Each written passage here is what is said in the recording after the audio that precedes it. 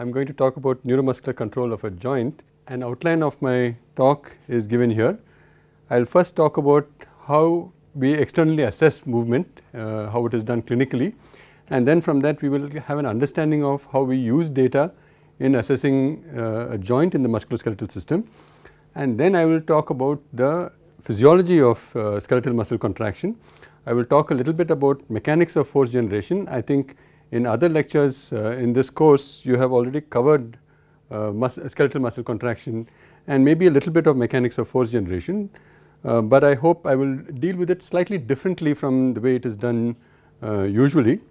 After talking about skeletal muscle contraction, I will talk about the reflex control of a single skeletal muscle, and then we will put this together and articulate a single joint which consists of two muscles, and then I will use computational models in discussing all of these so that we have a chance to see whether what we have discussed qualitatively can also be simulated quantitatively. If we are able to simulate it quantitatively, then we have some reassurance that our theory works in principle. And finally, I will talk about some applications of muscle movement models because this is a question that physicians and physiologists always ask us, what is the point of doing these quantitative models? So first, how does a physician examine somebody who has weak muscles or a pathology of the neuromuscular system? The clinician typically supports one limb of the joint, one segment of a limb, and then across the joint the other segment is perturbed by the physician or the examiner. And what the examiner is actually doing is assessing the stiffness of the joint. The stiffness of the joint can be very low if the muscles themselves are weak. It can be very high if the muscles are active, and if the muscles are involuntarily active, however much the physician or the examiner asks the subject to relax, the subject will not be able to relax, and that is an assessment of spasticity. When we talk about a single joint, we have a muscle pair, and the muscle pair is part of a physiological system where we have reflex control, which is a feedback control system, as well as voluntary input to this muscle reflex. And the feedback control system uses length and force sensors to control length and to control force, and the spinal cord estimates the error between the desired signal or the desired position, desired length of the muscle, desired angle of the joint, and it also estimates the error in the between the desired force, because if you are lifting up a paper cup of coffee, let us say, you do not want to hold it as tightly as you would hold a cricket ball, and therefore there you are controlling force, you are also controlling position, and both these error signals are computed in the spinal cord, and then the spinal cord has what is called the alpha motor neuron, which is what controls the muscle, and this alpha motor neuron is the error correction controller. And therefore, by this means of this feedback control system, we can control both joint position and we can control the joint torque. At the background of the need for two muscles to control a joint is the fact that muscles can only contract, muscles cannot expand. That means muscles can only produce tensile force and they cannot produce compressive force. That means if you pull a muscle, it can present a resistance, depending on the activity of the muscle. But if you compress a muscle, whether it is active or not, it will simply collapse, and therefore the muscle cannot resist compressive force, it can resist tensile force. That means muscles act only in one direction. Even if you stick out your tongue, it looks like your muscle can expand, but it cannot. When you stick out your tongue, you have a set of muscles that only contract, that means only reduce in length, but this extension of your tongue outside your mouth, for example, is achieved by a set of contractions of muscles that make the tongue assume a certain shape, and other muscles that pull part of the tongue outside the mouth. So there also you only have contraction, you only have tension, you do not have any compressive force, you do not have any expansion of the muscles. And therefore, because we have only muscles being capable of moving in one direction, that means only shortening, only producing tension, we need to have at least two muscles if I am to be able to move a joint in both directions. That means if I should be able to move my joint in the clockwise direction to you and in the anti-clockwise direction to you, I need to have at least two muscles, one of which will produce the flexion or the reduction in the angle of my joint, and another muscle, a different muscle, has to do the extension or the increase in the angle of my joint. And this is a complementary or opposite directions of action. There are many engineering systems also that employ such mechanisms, and if you want, you can draw parallels between complementary action in a muscle and complementary action in certain kinds of amplifiers in electronics, for example, and so on. So, in the muscle pair, I have used the term flexor to denote the muscle that reduces the joint angle, and extensor to denote the muscle that increases the joint angle. So, in the case of the elbow, I will find it convenient to use the elbow as an example, because I can show my elbow very easily. But the same thing is true of almost all the other joints that you might encounter. So, the other joints are typically your wrist joint. Here also you have flexion, extension, reducing the angle between my hand and my forearm, or increasing the angle between my hand and my forearm. But in the case of the wrist, it is, you also have another degree of freedom. That means I can also adduct and abduct. And in the case of the shoulder, I leave it to your imagination. In the case of the knee, we have again a fairly simple action, and in the case of the ankle also, we have a fairly simple action in that it can flex and extend, but the ankle can also rotate in and out. And therefore, these other joints have multiple degrees of freedom, like the ankle joint, the wrist joint, and the hip joint, the shoulder joint. And in those cases, we have more than one pair of muscles, but for every kind of action, whether it is flexion, extension, adduction, abduction, and so on, there you need a pair of muscles, because each muscle, as I will keep on repeating, can only contract. So, how do muscles contract? First of all, just a little bit of revision of facts that you already know. Muscle contraction is initiated by a nerve signal, and you can say ultimately the nerve signals will arise from the desire of the organism or the desire of the human being to move the hand in a certain way, and then the desire is converted into a signal that goes to the spinal cord, and from the spinal cord another nerve signal goes to the muscle. So, muscle contraction is initiated by nerve signals, and then you have a connection between a nerve, that is the motor nerve that controls the muscle, and the muscle itself, and that is called the neuromuscular junction. Again, this is only review for you, I am sure. And after the neuromuscular junction is traversed, you have an electrical signal on the muscle fibers themselves. And after this electrical signal goes on to the muscle fibers, you have what is called the excitation contraction coupling, where the electrical signal is converted into a change in the chemical environment of the muscle cell itself. So, this change in the chemical environment is the release of calcium from stores in the muscle fiber itself. These stores, as you will know, are called the sarcoplasmic reticulum, and when the storage of calcium is released, it floods the environment of the muscle fibers, and this presence of higher concentration of calcium in the inside of the muscle cell results in the ability of two other large molecules inside the muscle, I should say two other sets of large molecules in the muscle called the myosin and the actin. So, this conversion of electrical signal to this release of calcium is called the excitation contraction coupling. Excitation is used to refer to the electrical signals in the muscle, and the contraction is the molecular activity within the muscle. And the interaction between the myosin and the actin molecules is what causes muscle contraction.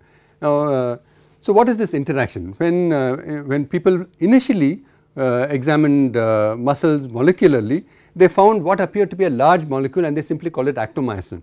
And later on, they found that this large molecule called actomyosin, that they called actomyosin at that time, we do not use the term anymore, that they called actomyosin at that time, was there only when there was calcium, and they had essentially, in retrospect, you can say they had forgotten to take out calcium in the solution where they were examining these molecules. If you do not have calcium, then these molecules seem to be separate, and then you call them actin and myosin molecules.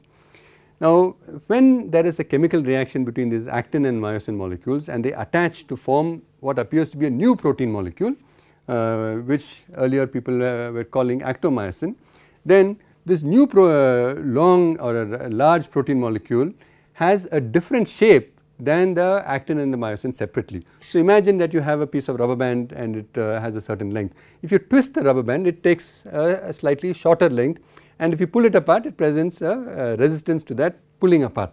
So, this is roughly how you should picture it. I think you should think of all these large molecules that have some elastic properties as some kinds of rubber bands representing these large molecules. So, they can take on different shapes. They can take on a twisted shape where they are bent, and they can take on a different shape where they are elongated and not twisted. So, this twisting or this bending of this molecule is what produces force, and this is at an extremely small microscopic level. But the accumulation or the pulling together of all of these, you literally, if you imagine people who built these large monuments thousands of years ago, you can picture, or at least you would have seen pictures in documentaries and history books of thousands of people carrying this large block of stone. That is how you convert the force between two little molecules of actin and myosin that are some few tens of thousands of Daltons in size, and producing perhaps some femtonewtons of force into a large force that can move your hands and ultimately in collections, in other collections, move large pieces of stone simply by actions of these molecules. So, here I have summarized what I have said so far. So, here I have a block showing the motor neuron activity, that is the signals from the nerves, and then the neuromuscular junction, which I have also talked about. And after the neuromuscular junction, you have electrical activity in the muscle fibers themselves, and that is the muscle fiber action potential. And then I have mentioned the excitation contraction coupling, where the electrical activity is converted into a change in the chemical environment, and that is simply a change in the concentration of the calcium in the muscle, inside the muscle fiber itself. So, there is this little compartment inside the muscle fiber called this sarcoplasmic reticulum. So, when there is no excitation, the sarcoplasmic reticulum utilizes some energy to drag back all the calcium against its concentration gradient and store it. So, that is an energy using activity, and when you have this electrical signal on the muscle fiber, the sarcoplasmic reticulum has various channels which open up and quickly release the calcium into the environment. So, the environment is what contains, the environment inside the cell is what contains the actin and myosin molecules, and then in the presence of this calcium, this actin and myosin, as I said, attach to each other and change shape. If you look at some physiology books, they will refer to this change in shape as a conformational change. So, this change in shape is what produces this tiny amount of tension, which then is multiplied simply by numbers, and that is our molecular force generation. So, here I have condensed the interaction between the actin and myosin by this simple expression actin and myosin, and I put a subscript 90 to say that the myosin has a segment called the myosin head, which contains principally what is called the heavy meromyosin. I will simply refer to it as the myosin head. It contains the myosin head, which is the major component that changes shape during activity, and that when it is in the separate form, this actin is not attached to myosin, it is in this form where the myosin head is at an angle of 90 degrees. So, that is why I use this subscript 90.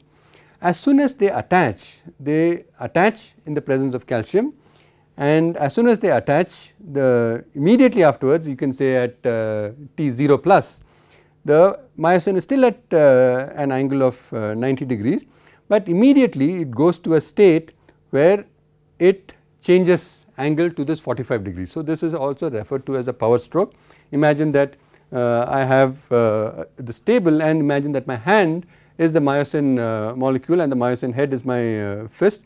I grab this table and I change the angle of my elbow. As soon as I do this, the myosin, now remember this is the myosin is changing shape from 90 degrees to 45 degrees. Then I am pulling myself along the table. I will use another analogy to describe this. Now, once it is in this state of 45 degrees, then in the presence of ATP, that is the energy utilizing stage of muscle contraction. In the presence of ATP, this bond can be broken, this connection between the actin and myosin can again be broken, and this cycle can repeat. So, if there is ATP, the the bond between actin and myosin will break and the muscles relax again. If there is calcium, the cycle can restart. As you might know, because this is the stage, that means the breaking of the connection between actin and myosin is what requires energy. When muscles die, they go into what is called rigor mortis, that is rigidity after death. It is Latin. In science we tend to use a lot of Latin words, but it is easier to simply transcribe it into English and say it goes into a rigidity after death. So here I will describe a phenomenon of muscle which again you might relate to experientially. A basic property of muscle is the ability to produce force depends on the length of the muscle itself. So first let me describe it and then I will go to the graphs. If you want to let us say pull something towards you very strongly, let us say you want to lift something and produce a maximum amount of force. What is the angle at which you will keep your elbow? Approximately 90 degrees, because if you try to lift something at this angle for a long time, you will find that you tire easily, and that is because the capacity of a muscle to produce a lot of force at a longer length of muscle is less than at an intermediate length. And similarly, will you carry an object like this and walk? No, it is unlikely, again because the capacity of a muscle to produce a lot of force at a short length is less than its capacity at an intermediate length. So that is what is described by this curve. So this is length and this is the force. Now remember, the muscle, if it is not at all active, that means there is no nerve signal to it, it acts like any other polymer. It has many large molecules inside the muscle. So if you pull it, it will act like a rubber band and it resists this pulling, producing a tensile force or a tensile opposition to this pulling, and therefore when the muscle is passive we have this curve, and this is the passive muscle force and follows an approximate relationship similar to any other large polymer molecule, which is an exponential curve. But when you activate a muscle and do the same stretching of the muscle, then you find that this curve is what is produced. This is the active muscle, which includes the activity due to the actin and myosin combining together, and the passive force which it anyway possesses inherently. The difference between the active force and the passive force is this curve. So you subtract the second curve from the first curve, you get the third curve, which is this hill-like or hillock-like shape, and that is the so-called inferred active force. That is what the muscle is producing actively. It is not measured. What is measured are only the first two curves. You can measure it when the muscle is completely inactive, you can measure it when the muscle is completely active, and the difference between those two is what is being produced actively by the muscle. And the same hillock-like curve is redrawn here, and I am showing the three different segments of that curve: a descending slope, that is a plateau, that is B in the middle, and an ascending slope, that is C. So we have A, B and C.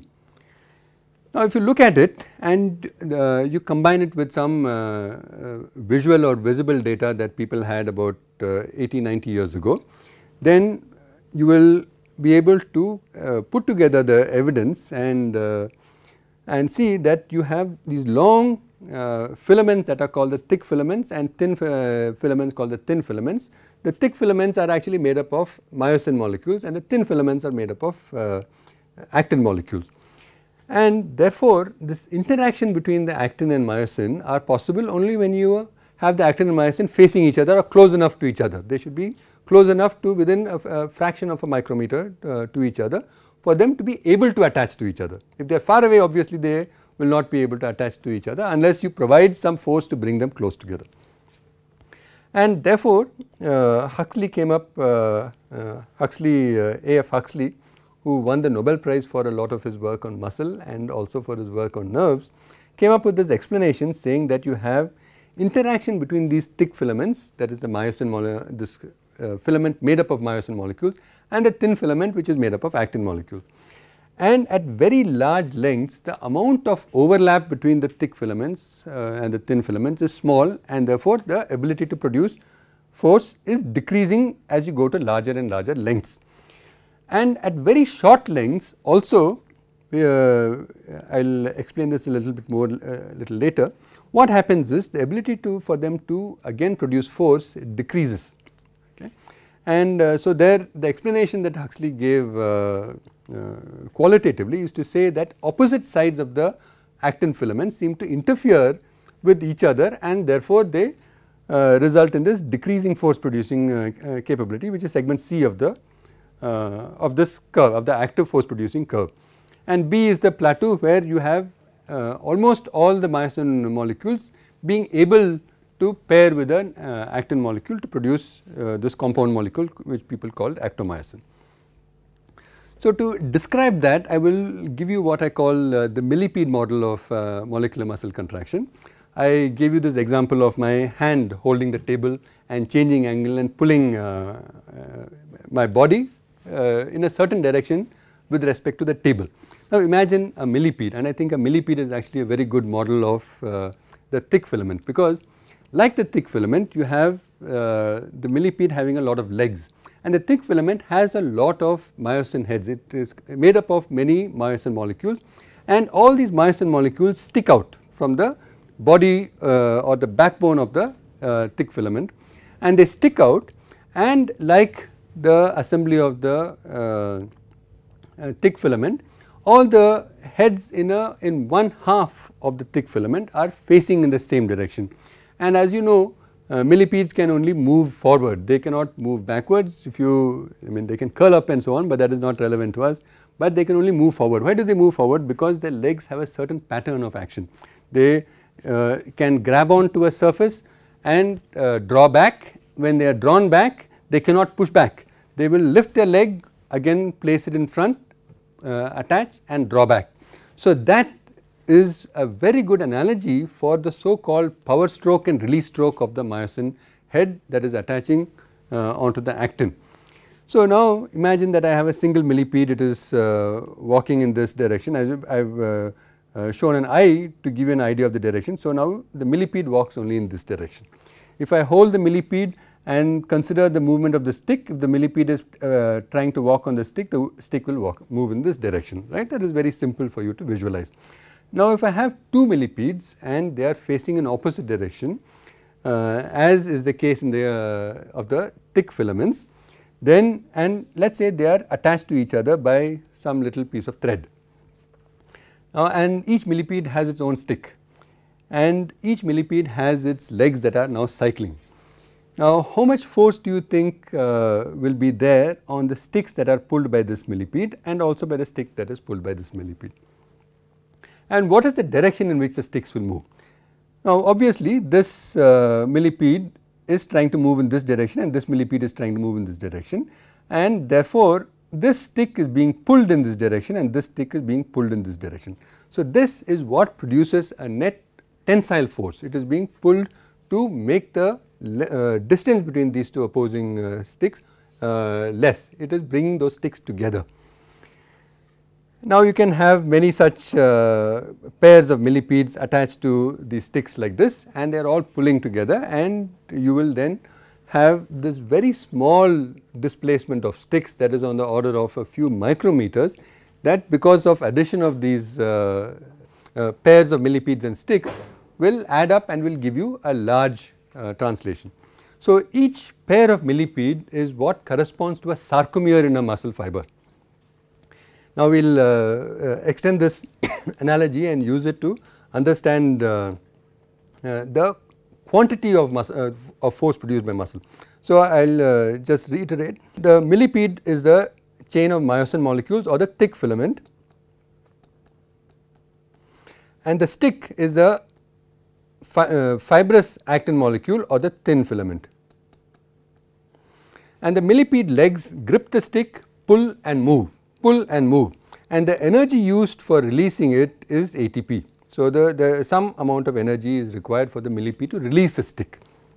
So, the energy utilization between millipedes and myosin and actin is not a very good analogy. So, I will not go into the energy utilization, but for the force production the analogy is actually very good. So, how much force do you think will be there? Now, imagine, picture yourself playing with a millipede and a stick. how much force do you think you will face if you try to pull the stick away from the millipede? It depends on how many of the millipede's legs are able to attach to the stick, right, and it also depends on the mechanical advantage that each leg has in terms of its ability to pull. So, I have now put in some algebra in here. So, this is our basic simplified reaction that says you have actin and myosin which has an initial angle of 90 degrees. So, think of this as a millipede's leg in its extended state. So, this is the extended state of the leg, and this is the contracted state, that is the 45 degrees, and the 90 degrees is the contracted and extended state. Now, as I just asked you, the force that the millipede presents to the stick depends on the number of attached legs, and that corresponds to the number of attached myosin and actin, sorry for the spelling error, actin links. They are also called cross bridges in the literature. Now, I will explain this algebraic expression. If the total number of potential actin and myosin attachments is let us say 100%, and at any given point in time, let us say a certain fraction which I call n of t is attached, a certain fraction of potential attachments is available at any given point in time. Now, the rate of change of the number of attached myosin and actin depends on the new actin and myosin attachments that can be formed, as well as the number of actin and myosin attachments that can break off. So, here in this equation I have a rate constant f for formation of the attachments, that means actin and myosin being separate becomes actin and myosin being attached. F is the rate constant of attachment and g is the rate constant of detachment. So, the f and g are put into our equation. This is like any first order chemical equation. So, n is the number of attached cross bridge, n is the fraction of attached cross bridges, and n varies as a function of both position of each leg and the time. Okay. Remember, x refers to the position of each leg, and 1 minus n as a function of x of t is the number of detached cross bridges. So, the change per unit time depends on the detached cross bridges that can attach with the rate constant of f, and from that you subtract the number of attached cross bridges that can detach with the rate constant of g. So, this is a very simple equation that tells you the number of new cross bridges that are being formed at any given point in time. We take the partial derivative of n with respect to time, because at this point we do not want to bring in x as a variable to simplify solving the equation, and that is also to use experimental data where x is varied at a constant rate. So, if x is varied at a constant rate, we have a constant velocity of change of muscle length or change of the distance between the millipede and the stick, or the change in distance between the thick filament and the thin filament. If we have a constant velocity, then the equation becomes simpler to solve, and therefore, we take the partial derivative, and this is the equation. So, here also I could have written n as a function of x comma t, but we are going to solve it only as a function of time. And once we solve it and we calculate the number of or fraction of attached cross bridges at any point in time, then as I said, the force that is produced between the millipede and the stick depends on the number of attached cross bridges and the extension of the leg. So, if the leg is already fully extended, it can produce a certain pulling force. If it is already fully flexed or contracted, then it cannot produce any further force. So, it depends on the number of cross bridges at any point in time, and it depends also on the extension of each of those legs or each of those cross bridges, and it depends on a constant which we can simply say is a spring constant. So, at this fully flexed state, it cannot produce any more force, But if you now pull this and it is attached and it is extended, there is like a spring, it tends to pull it back. So that is our spring constant K, and therefore simply integrating it for all possible values gives us the force at a certain velocity. Remember I said the experimental data that is used is for the production of force at a constant velocity of movement, or and this data as you might have read in your classes is the so called force versus velocity function that a lot of people had experimentally obtained in the early part of the 20th century. So this is a summary of how muscles produce force, and as you can see also in the millipede model, muscles can only produce tensile force and not contractile force. Now how do we go about doing some calculations on this? I have already mentioned your knowledge of the muscle force being a function of velocity, so that we can write the force is a function of the length, which is the length versus tension force. As I said, the greater at very large lengths capacity to produce force is not much, at medium lengths it is good, at short lengths it is not good. So it is a function of length, it is a function of the rate of change of length, and it is also a function of the amount of activity. So this activity I need to say a little bit more, because it seems that I am bringing it in suddenly. There are many ways of looking at activity. You can say it is the amount of calcium available inside a single cell. The more calcium that is available, the more actin and myosin molecules will be able to attach to each other. At the macroscopic level, you can say more calcium will be made available if the rate of activation or the rate of electrical signals is high compared to when the rate of nerve signals is low. So this is our macroscopic function to say the force developed by muscle is a function of its length, it is a function of its speed, and it is a function of the level of activity. So the length dependence depends on the thick and thin filament overlap, the velocity dependence depends on the cross bridge reaction rate, it depends on the solution of the equations that I gave in the previous screen. And because these two are separate, they are independent and separable, therefore I can write the force is a function of the length and it is a function of activity multiplied by a function that depends only on the velocity. The reason I am saying this is, it is easy for us to think like this. It is easy for us to say there is a component that depends on velocity and there is another component that depends on length and activity. Okay. So we will group these in this way, and for our first level of solution we will say that when the velocity is nearly 0, that means it is not moving very fast. So very fast is when I move extremely rapidly. When I am doing most normal activity of lifting objects, placing them somewhere, I am moving fairly slowly, and therefore I will say that the velocity is nearly 0 and the muscle is said to be isometric and the contribution of F2 is constant. Okay. We never say it's not there, we don't actually ignore it, we say it is constant and therefore we keep it as a constant in the background. Now this is a composite of functions that you have already seen. I'll elaborate a little bit more. So this is a static curve where I have drawn length here and this is force. So this refers back to the curve that I showed earlier. Just to remind you, this is the curve that I showed earlier. So this total muscle force is now represented simply as these two axes, but I am introducing another axis which is activity. So the greater the activity, the greater is the net force, okay, and the less the activity, the more it becomes like passive muscle. Okay. As you increase the activity, it becomes more and more the active component becomes a large component of the force. If you reduce activity, it becomes more and more like a passive muscle.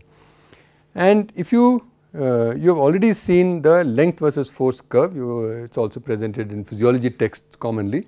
So it is worth looking at the force versus activity curve, and I have drawn this here, I have drawn here the length versus activity curve. This is important to note for our later discussions, because when activity increases, length decreases. Okay. Length is not directly proportional, it is negatively proportional to the activity, because obviously it makes sense. If I increase the activity of my muscle length decreases and my in this case the flexion angle decreases. And this is important when we look at the as a feedback control system. So, let me show you a summary of all that we have discussed as a simulation. So, here I have a cartoon of the muscle. So, look at this, this is where what we will talk about mostly, and this is here we have our force length curve that I have already showed, and then I have some experiment controls. This is my cartoon of the sarcomere showing a pair of actin filaments on both sides of the sarcomere and a thick filament in the middle with all these myosin heads sticking out. So, if I let us think of an isometric activity, and if I change length, you can see that the overlap between the thick and thin filaments decreases. So, here I have a very large length, and therefore, not all the potential myosin heads have an actin to which they can attach, and as I increase length even more, you can see that keeps on decreasing. And here I have a pair of lines that show what point on this force length curve that corresponds to. So, as I go to longer lengths, you can see the descending force production capability. The red line goes to less and less in amplitude or less and less force that is being produced. Now, as I come to a length somewhere here, all the myosin heads have a potential partner, have a potential actin to which they can attach, and therefore, in this region we have the maximum force producing capacity. And as we go look at these thin filaments, as we go to even shorter lengths, you can see now the actin heads are now facing the opposite sides myosin head. So, the myosin and the actin are now also having some facing the opposite sides, and therefore, they are not contributing to this pulling force. Now, imagine in the case of the millipede, if the sticks are so close that the stick of the left millipede is being faced by the right millipede, then they are the force production again is going to compete with each other, and therefore, you have a decreasing capacity for force production. So, I hope you are also looking at the cartoon to show that as I change length, so I am not activating the muscle, as I change length, the muscle also stretches. So, the muscle also stretches, and let us go to an isotonic force case first. So, here I have only the capacity to change the size of the weight that I am attaching to the muscle. So, I have a cartoon of the muscle and a cartoon of the force that is being applied, which I am showing as a weight, because it is a weight, and again in the static case, if we ignore any acceleration other than due to gravity, there is a fixed force on the muscle. If I change the force, naturally the length of the muscle changes. So, this is just like having a rubber band to which you are adding weight. So, as I said, this behaves very much like a rubber band. Now, if I cause activity, how can I cause activity in the muscle? I will stimulate the muscle either artificially or naturally, producing electrical activity, which will then cause this train of events, that is the neuromuscular junction, the excitation contraction coupling, release of calcium, and the interaction between myosin and actin. So, let me stimulate and let me stimulate initially at a very low rate. Can you see what is it doing? It is twitching. The muscle is twitching. So, in the process of activity, you can see that the muscle is lifting it by a lifting the weight by a small amount. And over here I have a graph showing the force produced by the muscle. The force produced by the muscle here is constant, because it is simply equal to the force presented by this weight in the gravitational field. And this green trace is the electrical signals that are activating the muscle, the stimulus being given to the muscle. And every time a stimulus is presented, the muscle pulls, and then when the stimulus is no longer present, it again relaxes. So, as I said, now you should imagine this entire train of activity. the stimulation releases calcium from the sarcoplasmic reticulum. Once the stimulation is gone, sarcoplasmic reticulum is taken back, takes back the calcium and so on. Now, if we increase the rate of stimulation, what happens? You can see the stimulation is coming so fast that the muscle does not have time to relax between the stimulation pulses, and therefore it now holds the weight up, and it also holds it up with a much greater strength. Let me use the word loosely just now, with a much greater strength than it was holding it earlier. So, let me stop stimulation. I now stimulate. What happens? Look at all the pictures. What is happening here is clear enough, right? What is happening here also should make sense. I am also incorporating fatigue in my simulation. Let me remove fatigue so that I can explain it without bringing in fatigue. I stimulate. Why does this go so far down? Because this is the force that the muscle is producing now to balance the weight. Actually, I do not have, later on in the simulation I will also change this curve. So, this curve you should see really as a force producing capacity of the muscle. Okay. So, I will not dwell on this very much now. Later on I will show you another simulation where this also changes with multiple parameters. So, as you can see, when I stimulate, it shortens because it now finds a new equilibrium point where at a shorter length it produces sufficient force to balance the force produced by the weight. Okay. And that depends, as I have already discussed, it depends on the level of activity and it depends on the length. Okay. So, there are different experimental conditions under which we can study this muscle. They are called isometric, isotonic. You can also have constant velocity. I am not bringing in constant velocity here because it is worth keeping the discussion well contained. So, let us put in some functions. The passive tissue properties, the passive tissue properties of both the tendon. I have not said anything about the tendon so far, but I will bring in the tendon slowly, and the connective tissue in the muscle have the same exponential shape, because when you are talking about a real joint controlled by two muscles, you have muscle fibers that have an elastic property. It can also actively produce force, and you also have tendons, and the tendon should have a certain property. And I remember I said that the passive property of the muscle itself has an exponential shape, and remembering that exponent of 0 is equal to 1, I need to subtract off 1, because at 0 length the tension due to any elastic object is 0. But there are other refinements we can make to this function, but basically this is the function we will use both for the tendon and for the passive muscle itself. So, the variable here is the length of the muscle if you are talking about the muscle fiber, of the tendon if you are talking about the tendon. So, this function we will use in our calculations of behavior of the muscle. The active force length property, we have described it as a phenomenon. It depends on the overlap between the thick and thin filaments, and we can describe it empirically by a parabolic function, because it looks like a parabola.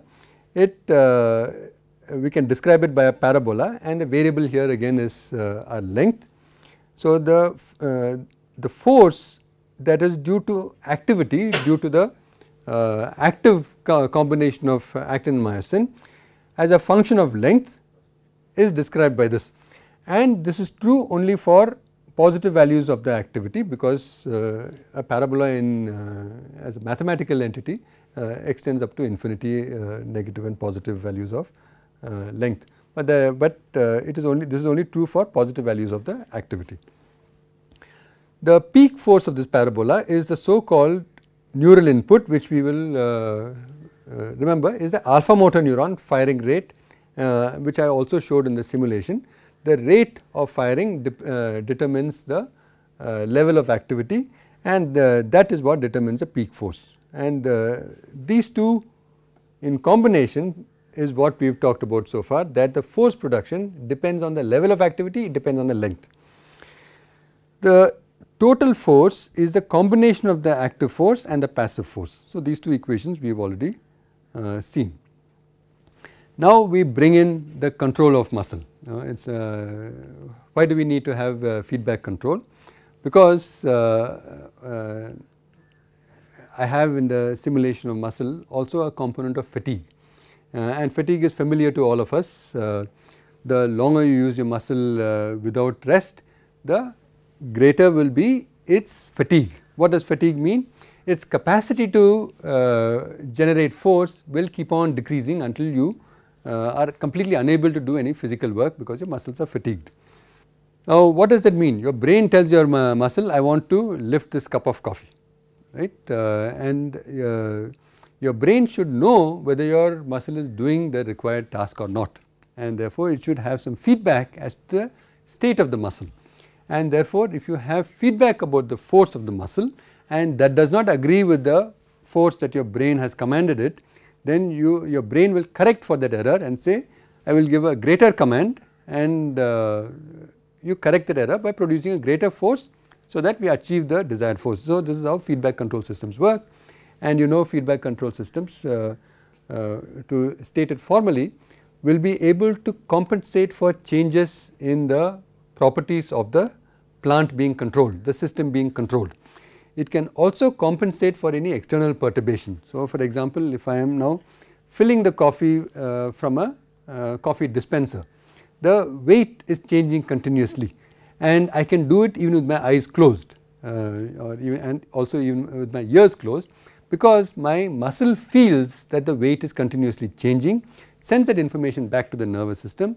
A lot of the correction is done at the spinal cord level. So, it is a simple feedback control system at the spinal cord level that does not require you to think and say, now the load is 15 grams greater, produce a little bit more force. You do no thinking about it. But of course, for lower animals, that is the full extent of their thinking. But for animals with complicated central nervous systems, that happens at literally at the subconscious level. So, here I have a diagram of in cartoon form of the anatomy. So, we have a muscle here, and there are force sensors that are called Golgi tendon organs, and they sense, they are in the tendons as the name suggests, and the force on the muscle being in line with the force on the tendon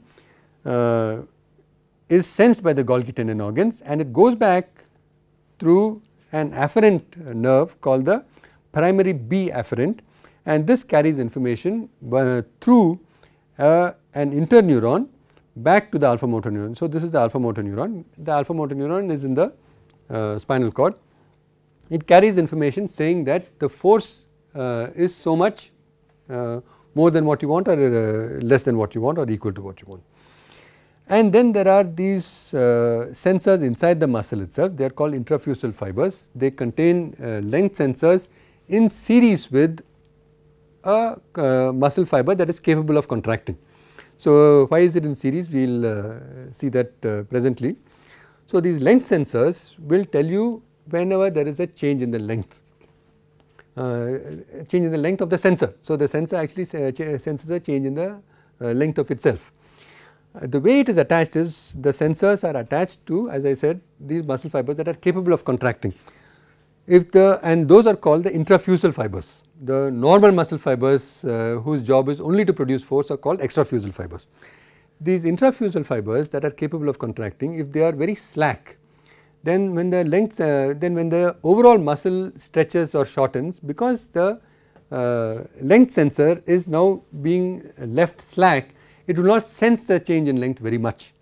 But if the intrafusal fibers are contracted and they are pulling on this length sensor, then when the muscle itself changes, the length sensor responds very promptly or sensitively to the change in length of the muscle.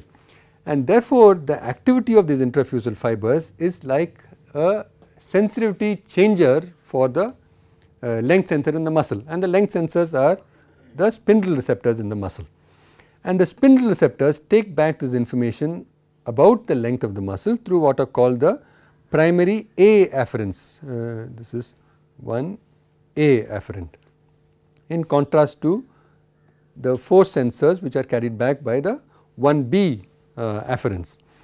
And these also go back to the alpha motor neuron, and that forms the two feedback path feedback control of the muscle. The sensitivity of the length sensors is adjusted by the activity of the intrafusal fibers, which comes via what is called the gamma motor neuron. So, this is the gamma motor neuron which comes from the brain. Now, if the gamma motor neuron activity is high, then the length sensors are very active. So, it is there is evidence to say that when muscles are contracting in a way that is out of the voluntary intention of the person, or what is called spasticity, then it is often because the gamma activity is very much higher than normal. It is pathologically high, and therefore these length sensors are hypersensitive to change in length. The length sensors go back, and any change in so let me talk about the force sensors first. The force sensors, if you are producing more force than you want, you reduce activity. If you are producing less force than you want, you increase activity. So, the force sensors are part of what is a simple negative feedback control system. And as you know from your control systems theory, for any system to be controllable, you will want only negative feedback. You have positive feedback for it to perform other functions like oscillation and so on. Very often in physiology, the term positive feedback is used incorrectly to mean feed forward. Okay? But for a feedback control system, you only want negative feedback. In the case of the spindle receptors, it actually causes an increase in activity when there is an increase in spindle receptor activity. So, an increase in primary A afferent activity causes an increase in the activity of the alpha motor neuron. So, that at first sight looks like a positive feedback system, but it cannot be. But remember, I already gave you that graph showing the activity versus length, and the relationship is actually negative. And again I gave this very simple example. If I increase activity, my muscle length decreases. If I decrease activity, my muscle length increases. So, there we have a negative proportionality, and therefore the length feedback or the spindle receptor feedback is also a negative feedback system. So, the physiology of the reflex system agrees with our engineering knowledge of negative feedback systems.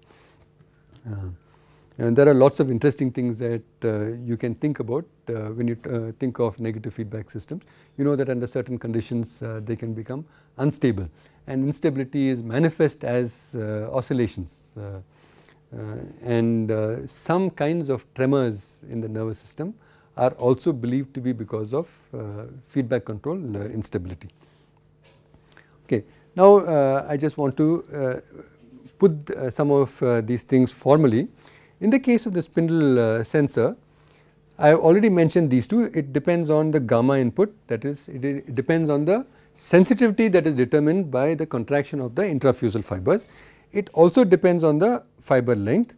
Experimentally, it is also seen that it depends on the rate of change of length, and these are all additive. As I said, the contraction of the intrafusal fibers increases the sensitivity of the spindle receptors, and therefore it adds on. So, the firing of the primary A afferents depends on the activity of the gamma fibers.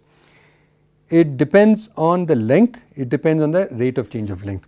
Why do you think we need to have a rate of change of length? From a verbal description point of view, when you have a sudden change in length, you want the nervous system to be able to respond to that quickly. From an engineering point of view, what we have here is a derivative feedback, and which actually means the same thing as the ability to respond to a sudden change in length. So, we have a proportional, these two are the proportional components, and we have a derivative component. A proportional derivative controller will give you very good transient response. Okay? as you know from your control system theory, the first level comprehensive control is achieved in a linear system by using what is called proportional, integral and derivative control. The integral control is not put into our equations. There are other ways by which integral control is achieved. In the case of integral control, you do not need to have very fast response. So, you can have integration even at higher levels where the response can be on the order of seconds, because what is the need for the integral component of a PID control system? The integral reduces your steady state error. So, so that matters only in the long run, that means over several seconds. Your proportional control makes sure your system works effectively as a feedback control system. The derivative control makes your system respond well to transients or to sudden changes. So, and this data is available from a lot of physiological experimental work, and therefore, it is alright for us to put this into our equation. In the case of the Golgi tendon organ feedback, we do not have a lot of experimental data, therefore, although it is tempting to add a derivative control and say that there ought to be a derivative control, since there is no evidence, I think the simplest is to say that there is at least a proportional control. We know that there is at least a proportional control. So, the equation that I have used is simply that there is proportional control. Now, the firing of the alpha motor neuron for each muscle depends on its input from the brain, its feedback signals from the spindle receptors and the Golgi tendon organ, and a third component that I have not mentioned so far, but from your physiology studies you might know that every pair of muscles interact with each other at a very low level, that means only at the spinal level, and that is what is called reciprocal inhibition. And I will not go into this in great detail except to say that when I am trying to bend my elbow by flexing my muscle, my flexor muscle, activating my flexor muscle, then I do not want my extensor to be fighting with it, I do not want it to be competing with it, and therefore, when I flex my muscle, I want to cause a corresponding decrease in the activity of my flexors. And this is particularly important when I want to do fast movement. So, if I want to quickly move my flexor, then instead of simply giving separate signals to the flexor and extensor, as soon as there is a signal to the flexor, that signal goes back to the extensor and say immediately now you should relax, you should have a certain amount of relaxation. So, that is the reciprocal inhibition, and therefore, our equation for our alpha motor neuron depends on the activity command from the brain. It depends on the signal from the primary A afferent or the spindle receptor feedback. It depends negatively on the feedback from the Golgi tendon organ. So, this is really our negative feedback of the Golgi tendon feedback. The spindle receptor feedback, as I said, in our internal relationship, it is actually it gives you a sign change.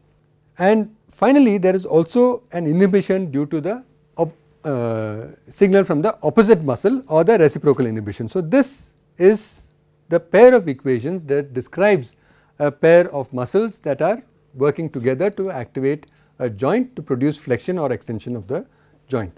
Control system for a single muscle. This is simply a block representation of the cartoon of the anatomy that I showed earlier. So, we have the muscle, we have the alpha motor neuron, which is actually the controller as well as the summing block. So, this I should say is a controller and summing block.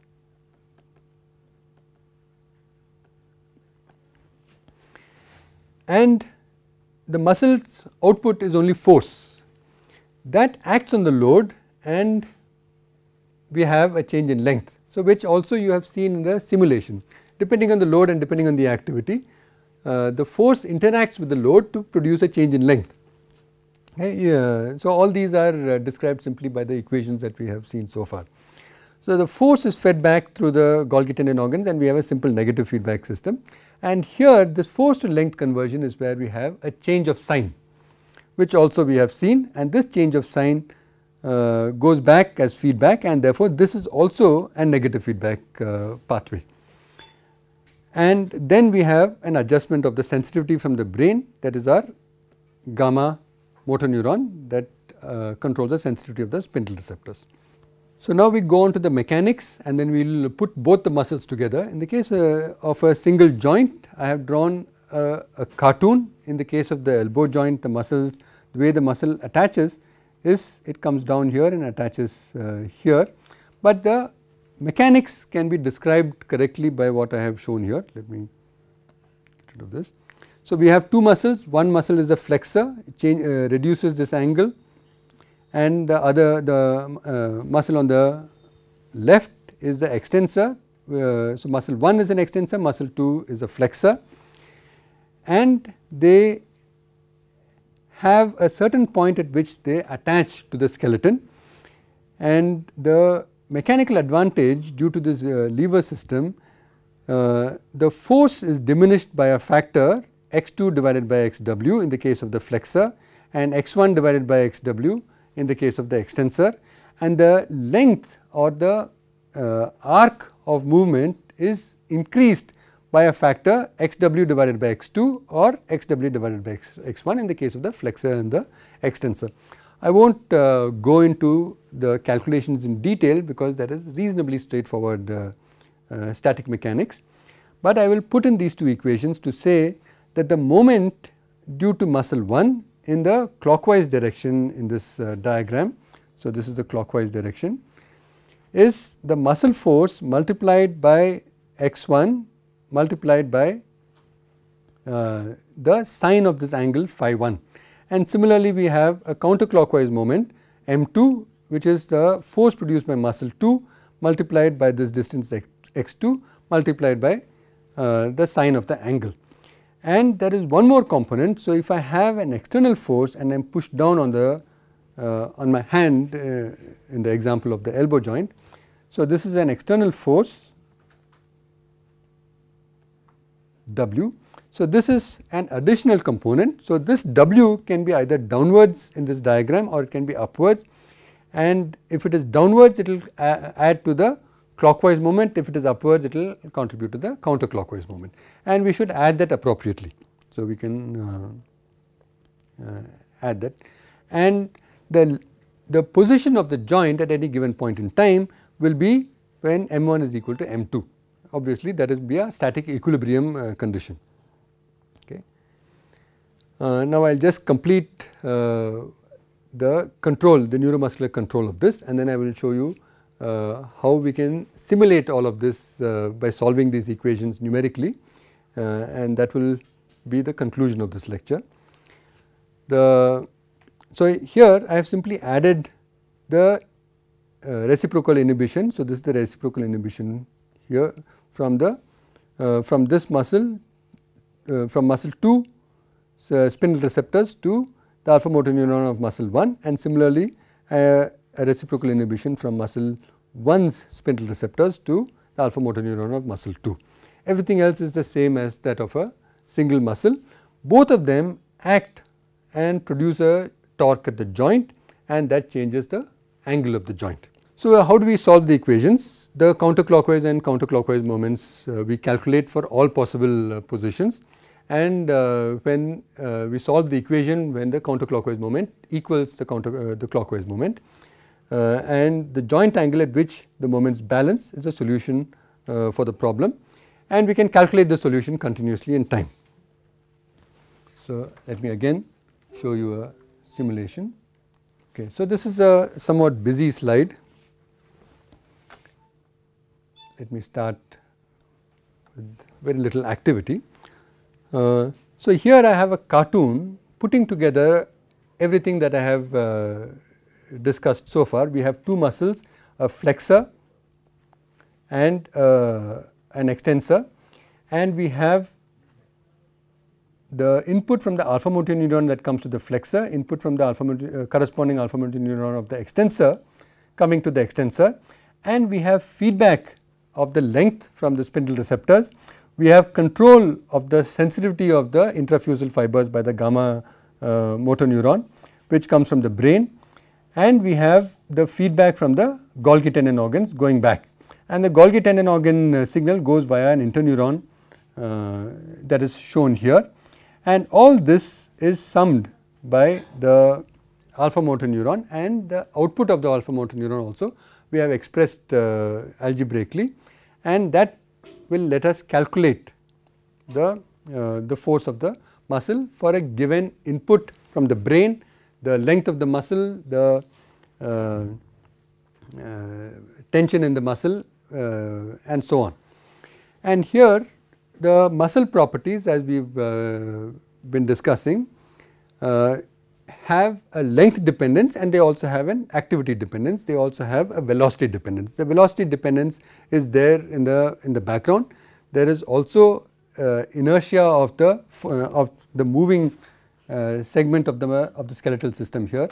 So let me change the activity of the the extensor. I have just changed the activity of the extensor, and now I change the activity of the flexor. You can see when this activity changes, the cartoon joint now moves towards flexion or moves towards extension. And now here I have a sequence of pulses that represent inputs from the brain to the alpha motor neuron of the extensor, inputs from the brain to the alpha motor neuron of the flexor, and I show the resulting neural signals from the extensor's primary A afferent, which is from the spindle receptors, and the flexor's primary A afferent, which is from the spindle receptor of the flexor, and the extensor's primary B, Golgi tendon organs of the extensor, and primary B of the flexor, Golgi tendon organs of the flexor.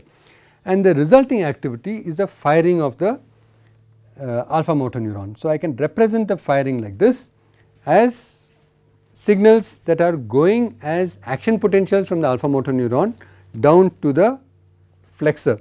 So here I have more activity in the flexor, and that is represented by more nerve impulses per unit time in the flexors and fewer nerve impulses in unit time from the extensors. More flexion. So if I move it quickly, you can see this is what happens. I can flex, I can extend. By changing the activity of the flexor, I can also extend and flex by changing the activity of the extensor. And in between you can see that the firing rate of the extensor afferents and the flexor afferents also change. So the calculation that I have described algebraically are implemented, and to be able to convey this information not just to engineers but also to physiologists and physicians, the information of the neural activity is presented in the form of nerve firings, which is something that is seen in an experimental physiologist's laboratory. Therefore, the one purpose of the simulation is to say that we can produce activity that is similar to the phenomena that is being observed, and in a form that is recognizable to an experimentalist. So here I have two curves, a green and blue curve. The blue curve represents clockwise moment. The clockwise moment is from the extensor. The green curve represents the counterclockwise moment, which is from the flexor. And I will show you, if I increase flexor activity, the green curve alone changes. And the solution of the equation, as I described, is the intersection. So the intersection between the green and blue moments is the solution of this. Okay. So sometimes it searches for solutions depending on the speed of the computer. So this is the solution where the counterclockwise and the clockwise moments balance, and that gives us the instantaneous joint activity.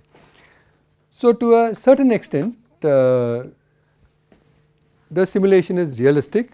I will make the two muscles co-contract to give you a simple demonstration of what might happen in an experimental condition. So if I have very low activity of the two muscles, and then if I increase load in both directions, you can see that it flexes very easily.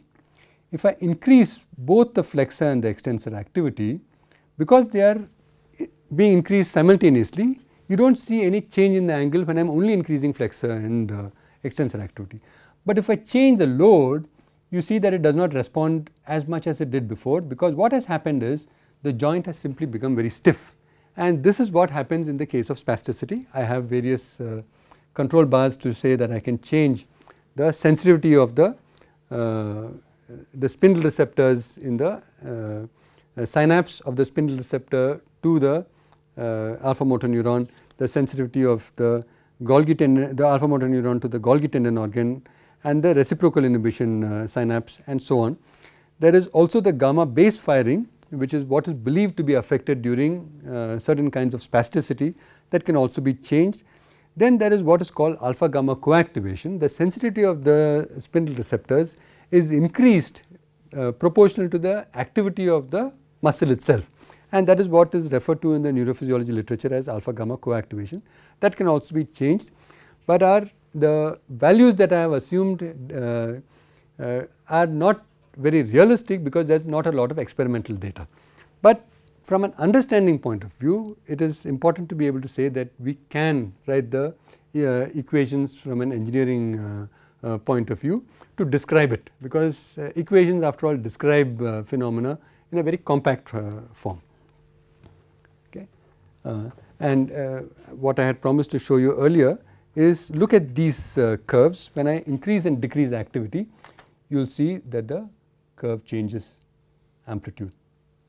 So, the active muscle force changes, and here also I have drawn the equilibrium point, which is actually calculated from these curves, and I have drawn the point at which the equilibrium length of the extensor, these are all extensors, and the flexors can be calculated in the background, and the force of the extensor tendon is equal to the force of the muscle fiber extensor, and similarly the force on the flexor tendon is equal to the force of the flexor muscle fibers. So, all these curves tell us how the calculations are being done in the background. Okay.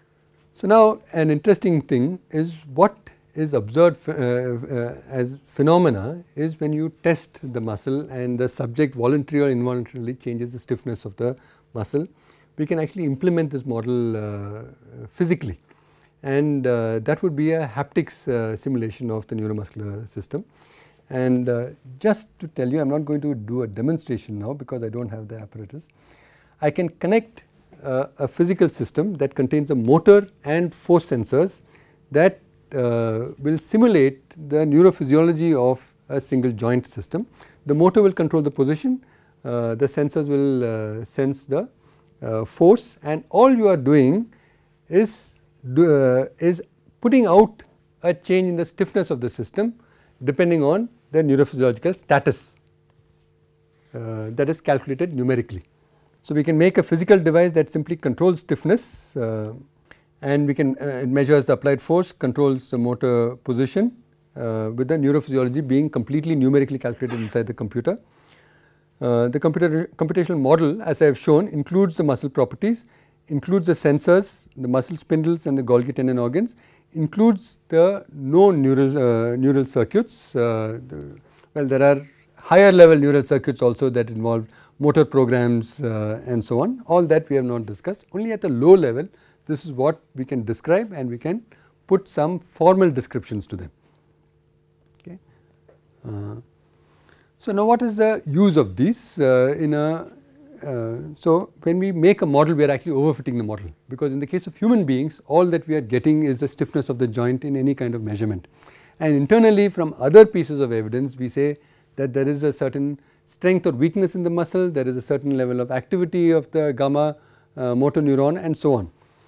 But we can simulate such a system. We can also simulate that of a normal human being who can apply therapy to a subject with some pathology, that is either spasticity or muscle weakness, for example.